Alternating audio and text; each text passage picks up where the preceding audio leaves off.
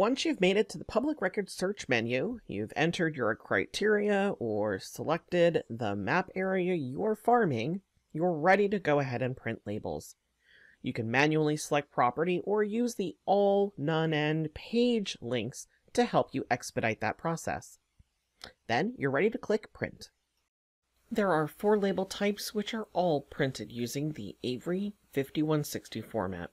Let's quickly explain each of those 4 labels. If you're marketing to a property owner who lives at the address, you'll choose mailing label 5160 owner property address.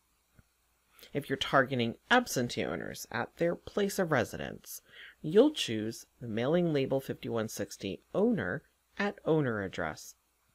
And did you recently close on a property and now you want to send a just sold postcard to all the neighbors on the street?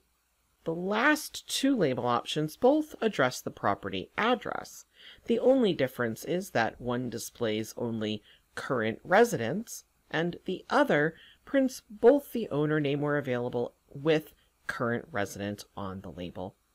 Do you have someone else handling the mailing for you? No problem.